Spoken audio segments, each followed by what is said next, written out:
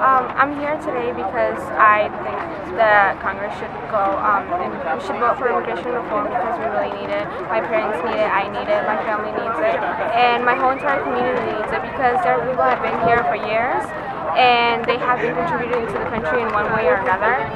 People say that like all immigrants don't pay taxes, but we do pay taxes.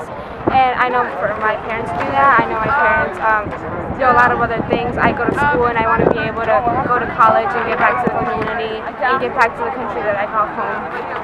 I'm really excited actually because people in the past have done civil disobedience to fight for their rights, and I want to do it too because I believe it's the right thing to do. I believe that I have to stand up for myself, my family, and my community because if I don't do it, then nobody else is going to do it for me.